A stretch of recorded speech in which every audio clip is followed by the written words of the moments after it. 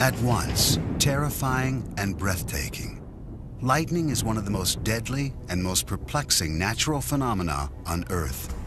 Since the beginning of time, it has been interpreted as the wrath of God.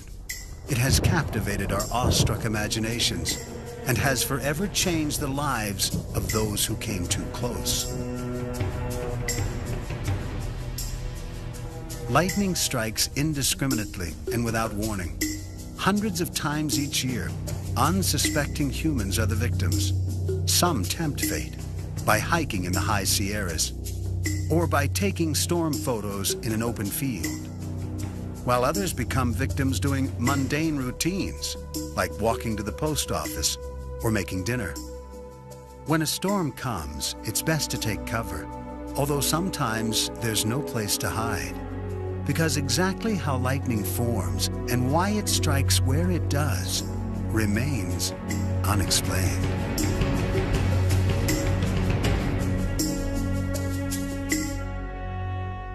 Rising above its neighboring peaks in the Sierra Nevada mountain range is Mount Whitney, the highest mountain in the contiguous United States. Every year, thousands of hikers travel to the eastern edge of California to climb the 14,496-foot summit. On the morning of Saturday, July 14, 1990, Michael Wasson and his brother-in-law Terry Neighbors set out for Whitney Summit. Their plan was to make the 22-mile round-trip hike in one long day, returning to the base of the mountain just after dark. The weather report at the Inyo National Forest Ranger Station called for a slight chance of an afternoon thunderstorm, common during the summer. As Michael and Terry reached 11,000 feet, the tree line gave way to a more strenuous trek over boulders and broken rock and thinner air.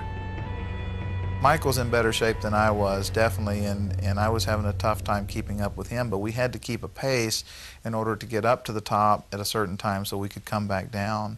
At the top of the Switchback Trail, they came to a pass with a dramatic view to the east and west. When we got there, we could see there were quite a few clouds in the sky, and some of them looked like rain clouds, but most of them were off in the distance. What Michael and Terry couldn't see were threatening storm clouds on the other side of the mountain. They walked on. Soon, the stone hut that stood at the peak was in view. Just as the summit was now easily within reach, only 500 more feet to climb, the weather turned quickly. It was just instantaneous. This cloud just came over and it felt like it just dumped down on us. It was nearly 5 o'clock in the evening. The temperature fell rapidly. Rain and sleet drenched the barren rock. The hikers searched for shelter. We looked for a good 10 minutes for any kind of shelter we could find. But at that altitude, there's really not a lot. There's scree, small broken up rocks strewn all over the place. But there were no large natural shelters of any sort at that altitude.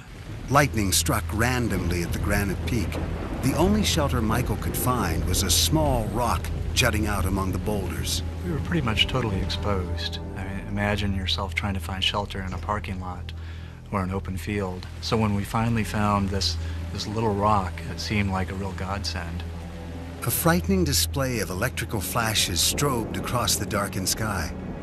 Terry and Michael, unprepared for the foul weather, were both soaked to the bone. To shield themselves from the freezing rain, Terry unfolded an emergency blanket from his pack. They each held up one corner of the blanket in front of the rocky overhang.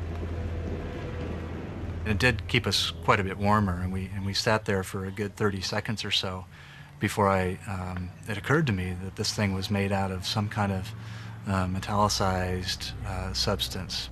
The last thing that I recall before it happened, Mike says, let me see the package that this storm blanket came in.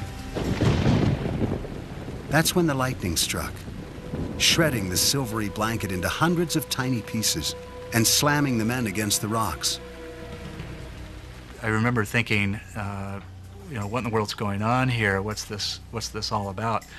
And then I realized that I hadn't been hearing anything, and my deafness slowly started to fade, and I could hear myself screaming, and I could hear Terry screaming. His legs were thrust out in front of him, and he was shaking. He was convulsing, like in some kind of seizure. And then I realized what was happening. You know, we were being electrocuted. And I looked down and I saw my own legs out in front of me, convulsing as well. Michael's body burned with a tremendous heat. He brought his legs into his chest and tried to roll over the rocks to put out what he thought was a fire. There were no flames, but his skin had turned bright purple, and there were visible burns on his hands and fingers. And I looked back up under the rock, and there was Terry. Terry was still in spasms and still writhing around, and he was moaning, really a really scary sound, kind of a primordial scream. Michael dragged Terry out from the rock. He lodged a pair of sunglasses in Terry's mouth so he wouldn't choke on his tongue. And I thought that was the biggest problem, until all of a sudden all the noise stopped, all the motion stopped, and he just... Terry had stopped breathing. Michael performed CPR on his brother-in-law's motionless body. It was a good 15 minutes before I finally realized he's not coming back. This is it. Meanwhile, the lightning had not abated, and it was continuing to strike really all around me. Sometimes I'd even get a little tingle as the charge traveled through the ground. Michael kept pushing air into Terry's lungs. A few minutes later, Terry opened his eyes. I said, "Terry, we got hit by lightning. We've got to get out of here." And his immediate response was, "What happened?" I said, "Again, Terry, we've been hit by lightning." Terry had fractured a vertebrae in his back. He had burns on his face, hands, and ankles. Michael helped him to his feet and supported his limp body. He weighed their options, to find another rock shelter or get off the mountain.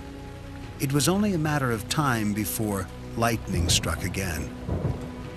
I saw it strike, and it was about 5 feet in front of us. It hit the ground, and you know, the charge traveled right up our legs. I could feel it as it happened.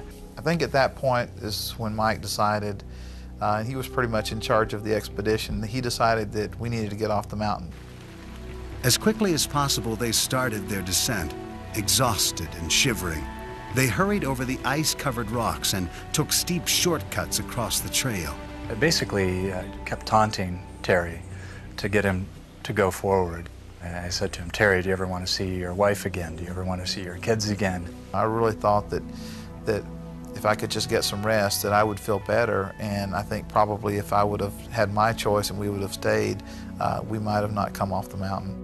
Having survived 2 close calls with lightning, Terry and Michael now feared that they might die of hypothermia.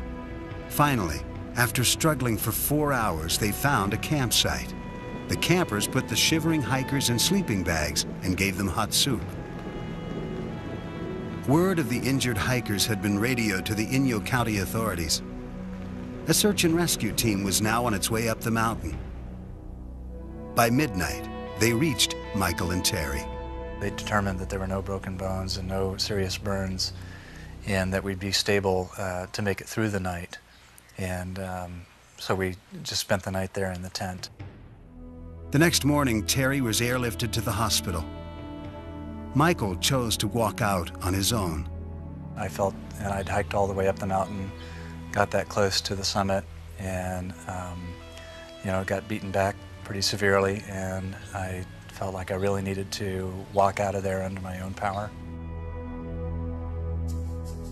Though most of us are aware of our vulnerability in the middle of a thunderous lightning storm, few realize how much scientists still have to learn about its deadly bolts. We don't understand exactly how it strikes the ground. We don't understand exactly how that connection is made, what gets struck and why. We don't understand exactly how it gets started in the cloud. Martin Newman is one of the world's top lightning researchers. For 25 years, he's tried to unravel these mysterious details about lightning. Researchers believe that lightning is a reaction caused by electrically unbalanced storm clouds.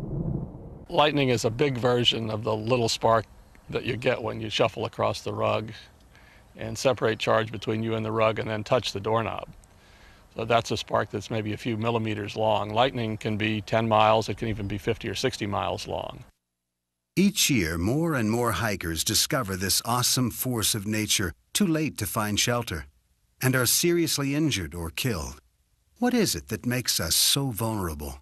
People are struck by lightning because of two things. One is either they're the tallest thing around or they're connected to the tallest object around them. If they're the tallest, like in an open field or on a mountaintop, lightning is looking for the easiest connection to ground, and the person is standing on the ground, and so the circuit is complete.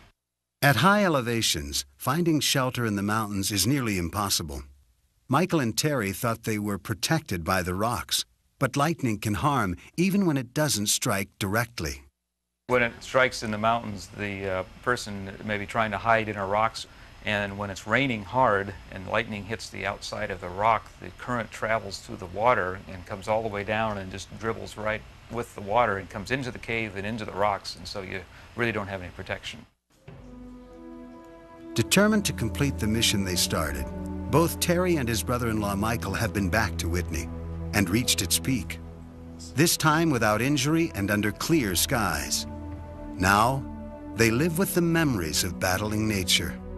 When you do things like climb a mountain or go hiking in the wilderness, there's a certain risk involved, and you take that chance. Nature is something that you really can't fight or try to control. You just have to accept it.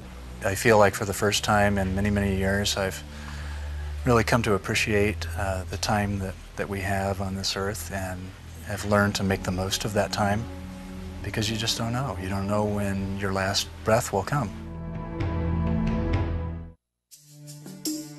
A surprising number of people survive contact with lightning because they don't receive its full force.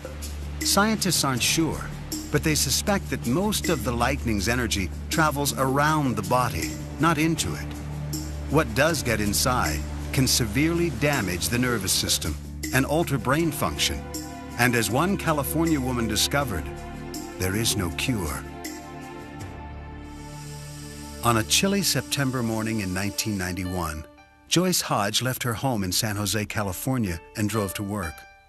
Dark clouds began to fill the morning skyline.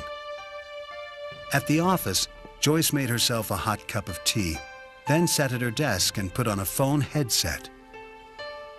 Her right foot rested on a small space heater. From her chair, Joyce watched the rain hit the window. Co-workers were complaining about the foul weather. Joyce was fascinated, but as the storm drew closer, she felt uneasy. The lightning was so loud that you could actually hear it crackling, and the thunder shook the building. Suddenly, lightning flashed and thunder cracked at the same time. The building had been hit. Electricity from the strike traveled through the phone lines and into Joyce's headset. The current attracted by the metal space heater also surged into her foot.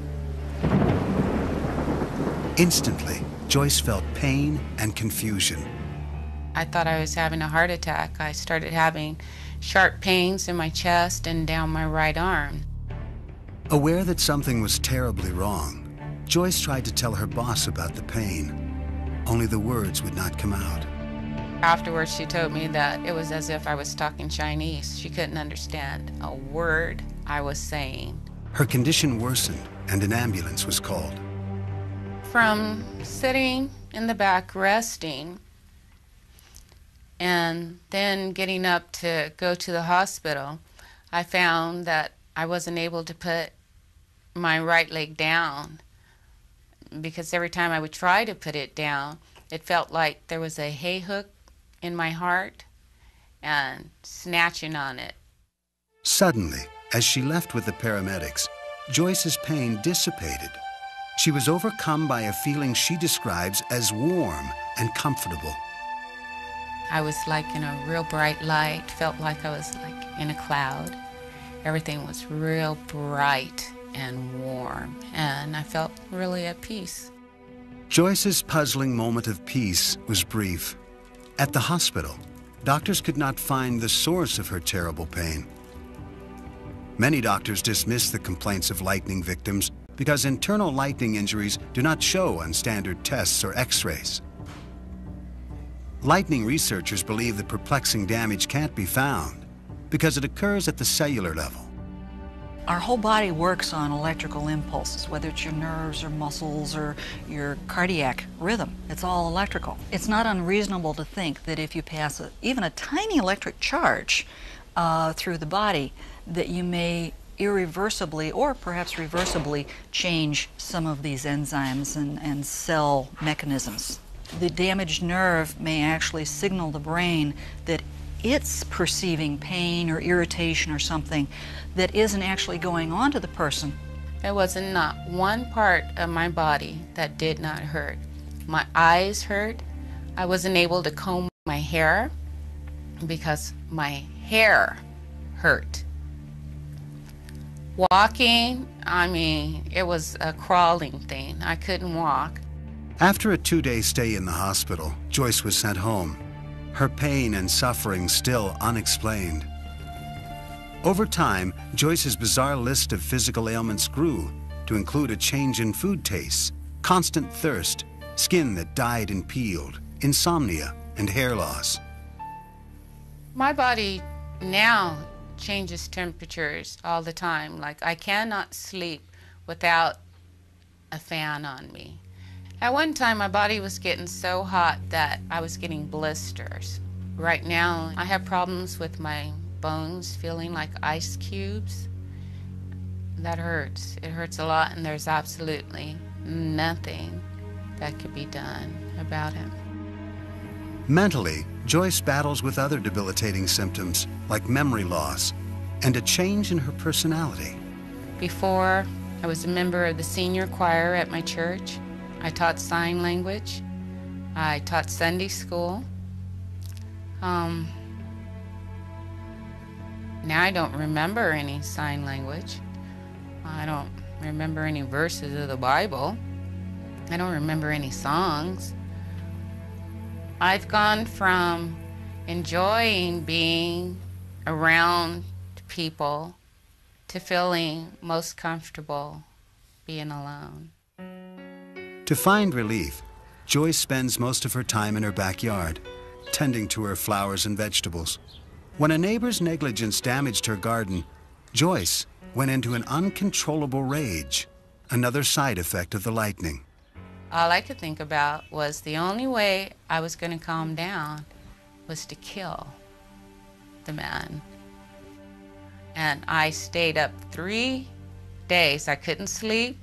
I cried for 3 days. I was so depressed over the whole situation and stuff, and during that entire time, I was planning on how to kill the next-door neighbor. Finally, Joyce snapped out of her rage, frightened by how natural her thoughts seemed at the time. You know, afterwards I know it's crazy, but during the time, nothing logical. I don't think anything logical. And that is one of the most scariest things, you know, for me. It is still not clear exactly why some people survive being struck by lightning. Even though the surface of lightning is about 6 times hotter than that of the sun's, much of the energy dissipates in the air before reaching a target on the ground. Very little is known about its long-term effects on the human body.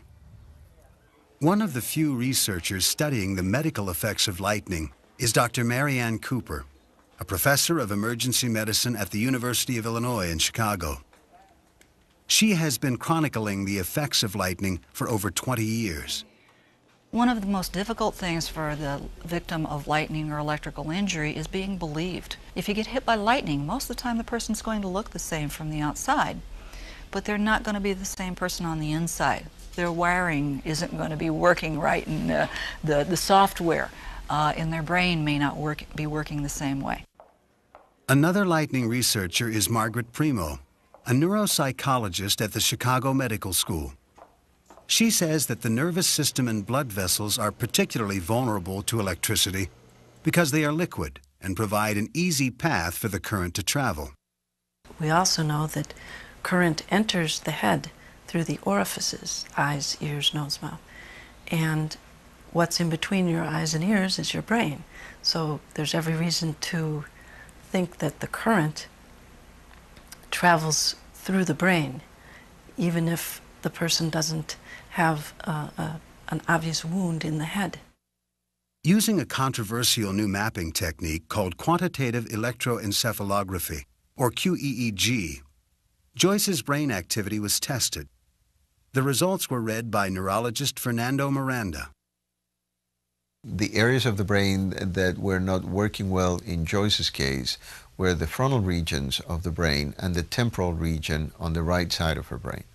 Those areas of the brain would affect judgment, impulse control, memory, and spatial orientation. This type of brain damage, Margaret Primo believes, could be responsible for Joyce's uncontrollable anger. So it's that loss of veneer on the personality.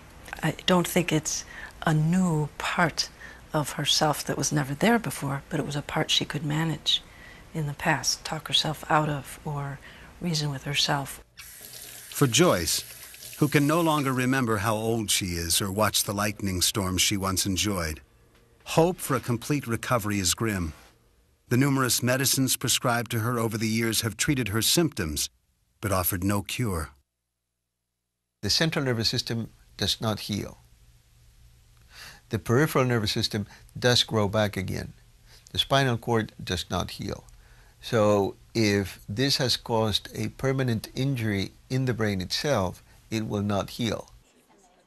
With further research, Dr. Cooper says new drugs may one day offer relief for the nerve and brain damage of those injured by lightning. For now, recovery depends upon supportive friends and doctors and a determination to survive. For a long time, I really wished that it had killed me. I wished that I had died. But I've gotten to the point where now things are normal, pretty much to me.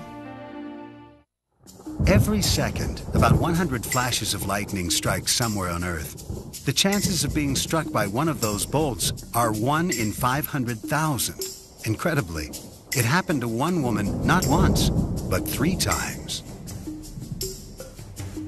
At 1 o'clock in the afternoon on September 15, 1983, Linda Cooper had just finished work. The weather in Fort Lauderdale had been stormy all morning. Now, just as she was about to run a few errands, the threatening skies had turned to a light shower. Florida has a lot of storms, and that's just the way it is, and when it lightens up, you go do what you need to do. So when I got off work, I needed to go to the bank and the post office, and so I chanced it and I went. Linda left the bank and drove across the street to the post office. She parked next to the curb, close to the entrance. I had a small package and some envelopes to be mailed, and I needed to get some stamps. Just a normal post office visit, and I just stepped up and started to turn to go towards the door, and the lightning struck. I felt like a hand grenade had been thrown at me. The light was the brightest light I'd ever seen. The noise was deafening. A bolt of lightning from the sky struck the flagpole in front of the post office and jumped to Linda. She was thrown onto the sidewalk. I believe that it jumped across from the flagpole and hit me in the head because I have a spot in my head that I can feel, and it's tender, and there's a slight indentation there. And from the way it just traveled to my body. From that day on, Linda was plagued by symptoms common to strike victims: chronic fatigue, pain, memory loss, and stabbing headaches. Worn out from her injuries and fear, Linda was still grateful to be alive. This strike changed my life as I knew it forever. I lost a lot of time with a teenage daughter. I did a lot of sleeping when I could have been doing things with her. It changed relationships that were in my life at the time. It made me appreciate every day. Linda spent the next 10 years rebuilding a life nearly destroyed by lightning and lived in fear of thunderstorms. I was very cautious of lightning. I would have never picked up a telephone, never done dishes, never done laundry, never done anything that I knew that you're not supposed to do in lightning. In May 1993, while Linda spoke on the phone with her daughter, another Florida storm erupted. And about that time, a crack of lightning came through the telephone and caught me in the side of the face. Shook our house. I screamed and dropped the phone, and my husband came running. Struck for the second time, Linda was frightened more than she was injured. I could feel that same tingle, which is a nerve-ending feeling. And I was sitting there just in shock, thinking, oh no, God, please, oh no, why? This time, her pain and fatigue lasted only a few months. The following year, Linda and her family moved to South Carolina, where the threat of lightning was not as severe. When a thunderstorm blew in on July 11, 1994, experience had taught Linda what to do and what not to do. I knew I couldn't clean house, and I couldn't wash clothes, and I couldn't sew, and I couldn't use anything electric. Dinner was cooking in the crock pot, and Linda sat down at the kitchen table to work on a craft project. Then she decided to make a dessert. My family likes dessert, Jell-O. So I got up to make Jell-O, and I made this Jell-O, and I put it in the refrigerator, and I'm in Neatnik, so I went right back to the sink to wash out the container. And I turned on the faucets, and the lightning cracked, and it came right through and ran up my arms. This time I felt it, and I felt like my arms were on fire. So I walked to my refrigerator and opened the freezer and put my upper body and my arms into the freezer and stood there with my arms in the freezer trying to cool myself down. Linda sat frozen at the kitchen table until her husband found her 2.5 hours later. I just looked at him and I started crying. I said, honey, it got me again. And he just came over and held me and said, what happened? What happened? And I told him, and I said, I never ever want to tell anybody. Having suffered the trauma and upheaval of not one, but 3 lightning strikes, Linda is left with many unanswered questions, including why. Do some people attract lightning?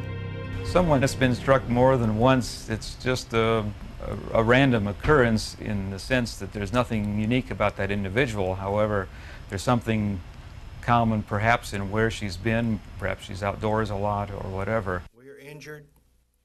Whether they are struck multiple times or just once, many lightning victims are reluctant to talk about their experiences because they feel embarrassed or are tired of not being believed.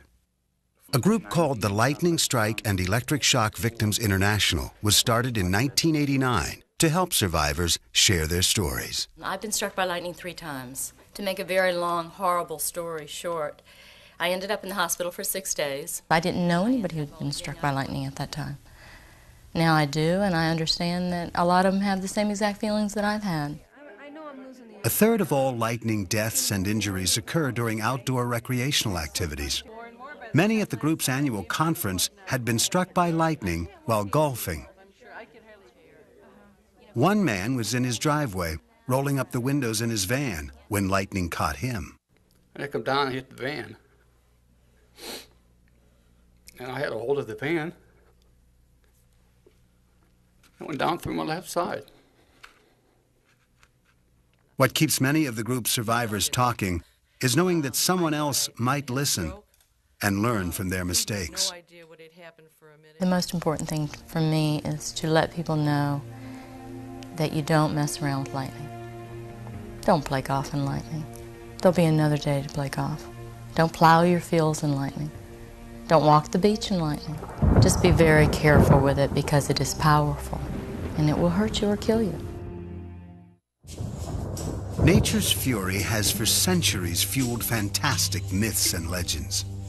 Though science can explain much of what we see in the sky, many still believe in what they regard as the mystical power behind lightning. An amateur photographer thinks he has recorded this supernatural presence on film. Like many photographers who chase lightning, Steve Melvin has a unique relationship with the fiery bolts.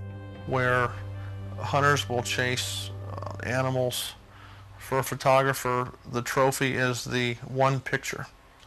And a photographer will go to any lengths to try to capture that one photo that's going to reach out and really hit home. Over the years, Steve has been lucky enough to catch some of the breathtaking beauty of storms with his camera. Most were taken in front of his home in Madison, Ohio. On the hot and humid evening of June 12, 1989, a promising thunderstorm was building in the east, moving steadily across Lake Erie. Steve tracked the late-night squall on the TV news and prepared for what he hoped would be an exceptional lightning display. Normally what I do is I'll take out probably 2 cameras and 2 tripods and get everything set up and start timing the lightning bolts as the storm will move in. He checked on the storm's progress every 15 minutes. By midnight, the storm loomed just on the horizon in front of his home. The lightning bolts Steve had been waiting for were now shattering the black sky. I was seeing some unique lightning that seemed beautiful. I thought maybe this is my night. Steve walked outside where his camera stood loaded and ready. He picked up the cable release. He opened the shutter, let the lightning bolts flash through the lens, and advanced the film about a dozen times. The lightning show went on. He pressed the cable release again. All of a sudden, there was a funny sensation in the air, almost like you're in a vacuum tube. The hair started to come up on my arms. And at this point, I thought, this isn't right. Steve thought he should pack up and get inside, only he couldn't move. It was as though I was nailed to the ground. I heard a sizzle as though you would put a steak on a grill. Just a very quick shh. And with that, that was the last thing I heard. The sizzle was followed immediately by a white flash of light. The sensation came over me. It's though I had been drugged. Very peaceful, very calm. I started to cry, but I didn't know why. And these weren't tears of fear, but it was though something had come over me, and every problem, every worry, everything that had ever happened to me was gone. Steve next remembers lying on his back. Lightning flashed in the sky around him. Rain poured hard in his face. He grabbed his camera and ran into the house. The casing on the camera looked melted. Now I was scared because I'm realizing the things that did take place and the fact that I'm still here and I'm wondering what happened. The damaged camera was sent away and disassembled by a technician. The film, which was not destroyed, was removed and processed. What developed was unlike anything Steve had ever seen before. When I first looked at that photo, it just looked like almost a ghost, if you will, of a body. You could see the 2 eye holes, maybe where the eyes would be, maybe part of an arm, part of 2 legs, a torso, and then just very, very scary. For years, Steve has struggled to come up with an explanation for the emotions he felt. Was it a near-death experience? The photo, he says, could be proof that a spiritual force was at work. It had to capture something that no one can explain. It had to be something out of the ordinary. Lightning researcher Martin Newman says he doesn't know what the image is. He did observe that the bolts, the way Steve looks at the photo, are upside down. Well, this is a photograph of a cloud-to-ground lightning. There's the main channel to ground, and here's the downward branching. Also shown on the picture are these bright spots, and here's these streaks. But the question is, what are they? The answer is, I don't know what this is. It seems like everyone has a different idea of what it is. I even had a psychic once tell me that he thought I captured my soul leaving my body. It's very hard to say what really happened. Some say it could be water on the lens, or that the camera may have been jolted during the long exposure time. Meteorologist and minister Andre Bonnier believes that these options are all possible. However, he says, there is always room for speculation about the mysterious workings of God. I tend to look at the picture and see if there is a physical explanation first and foremost. But what about the strange apparitions that you see of the human anatomy? There's no clear-cut explanation. Sure, it would be real interesting and real neat to believe that there was something ethereal, something perhaps spiritual that was captured on film. This side of eternity, I don't think we'll ever know, but it's nice to speculate. Some of Steve's physical experiences are consistent with those of others who have come close to lightning.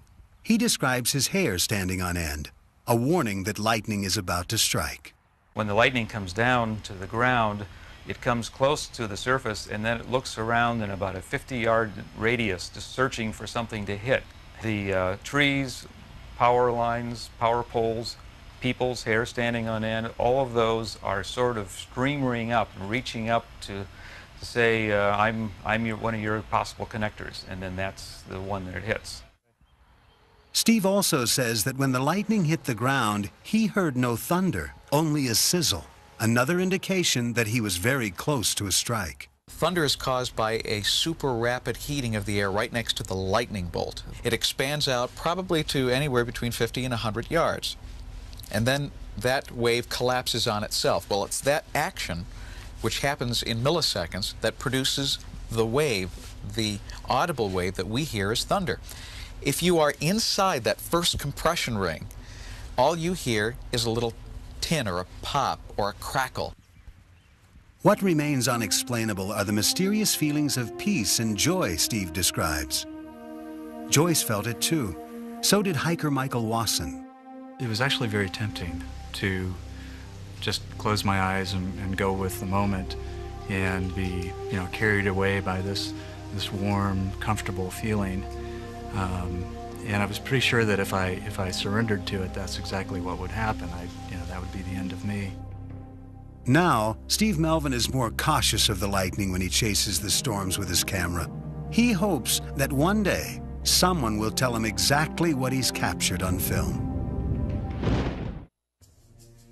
Most who survive lightning strikes suffer serious medical problems. In a few rare cases, some claim to have been healed. In July 1993, Betty Galvano fell and fractured her hip. To set the bone correctly, a 10-inch steel rod was surgically implanted in her right femur and hip bone. For a year, she hobbled with a walker, then a cane. Her slow recovery significantly changed her energetic lifestyle.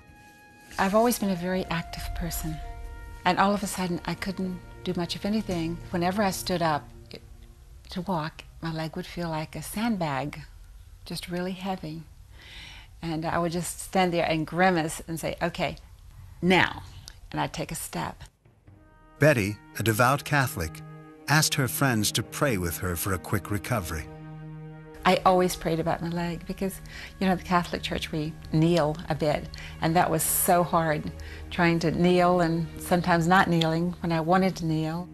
On Saturday, June 11th, 1994, Betty went to afternoon Mass and confession.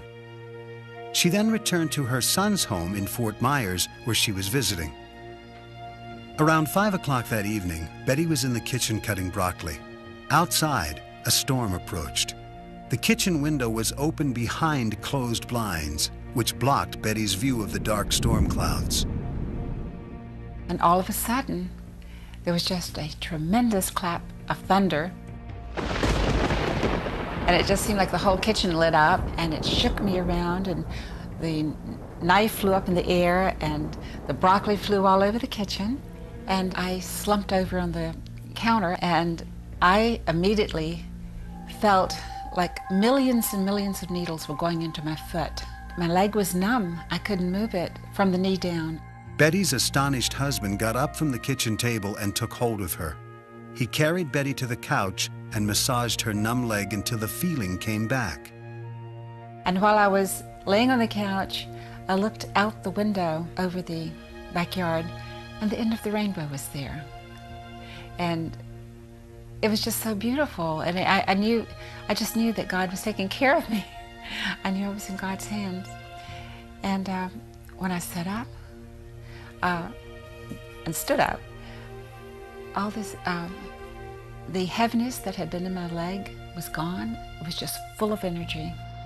When her daughter returned home from work that evening, she noticed a change in her mother's condition. I saw a big difference in the way she was walking. She wasn't complaining about her pain anymore. And it was just unreal. I mean, because I knew how much pain she was in. I mean, she could have gotten killed, and she wasn't. Betty suspects the lightning came in through the open window or through the dishwasher and into her bare feet. The next day, she went to church and told the priest what had happened. And he sort of laughed and he says, "Well, you got zapped by the Spirit." And that's kind of the way I feel about it. I got zapped by the Spirit. Could the lightning flash have eased the pain in Betty's leg? Or was the experience merely a placebo, an excuse to believe she'd been spiritually healed?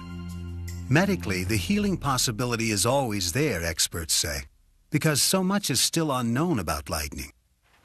In fact, small amounts of controlled electrical charges have been used to treat depression and heal fractures.